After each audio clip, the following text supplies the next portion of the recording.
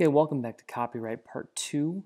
You got some sage legal wisdom from Vanilla Ice and saw some things about some really interesting examples, I think, of recent songs that have had copyright lawsuits. The Robin Thicke case, they lost that one.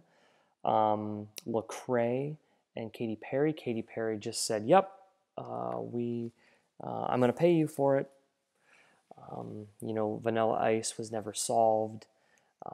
So these all have different results, and you don't know what you're going to get. It's best to just stay away from situations. I think we're seeing more and more of this happening because it's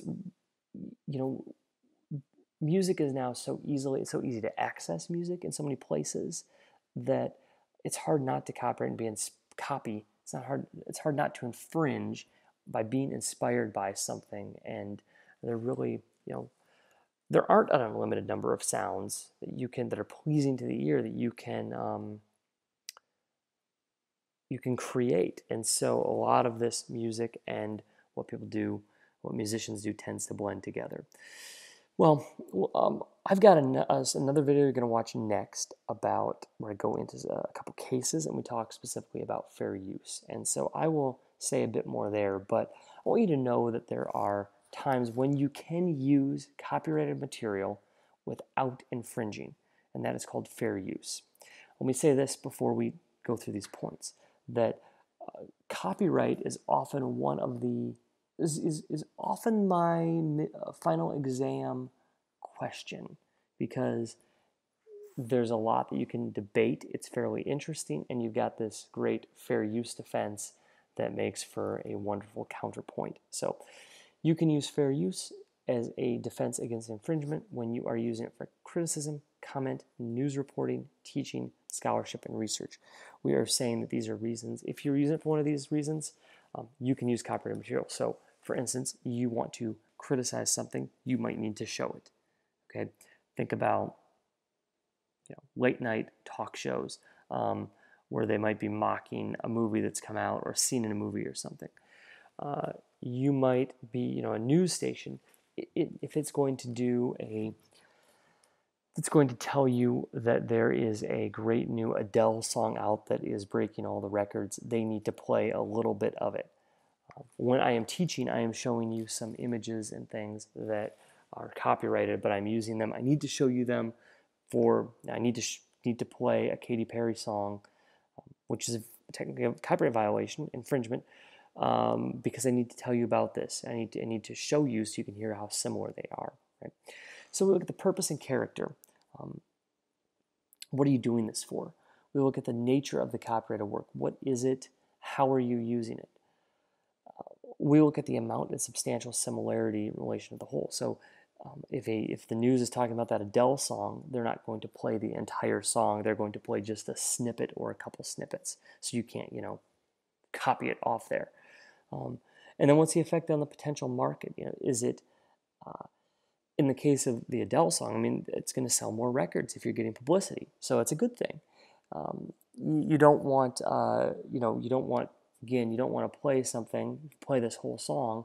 I could hold my phone up and try to record it, and then I don't go out and buy the song.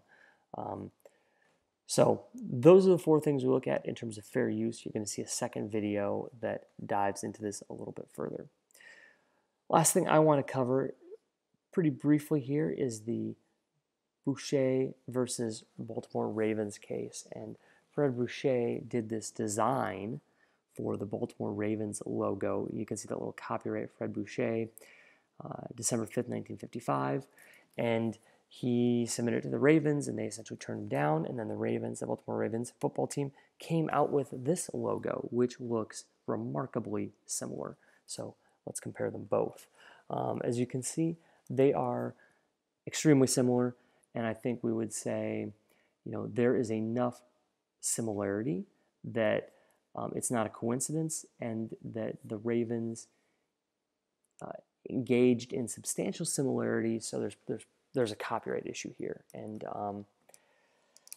the courts agree on that. And the question is, in what places does it have to be taken down from every place? Now, there were two places that they were using the copyrighted material in particular.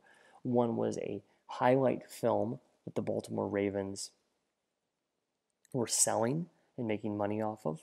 And the second was in the Baltimore Ravens office. They have history of the team, so they had some images and they had maybe the logo progression in different pictures, but they had images from throughout the years and star players, and so this logo was on some of those jerseys and some of those pictures. Well, the court came down and said, the highlight film is for profit, and if you are using this copyrighted image in those highlight films, that's an infringing use. The historical component in the Raven headquarters it's free to go into. You don't have to pay. It is merely reciting history.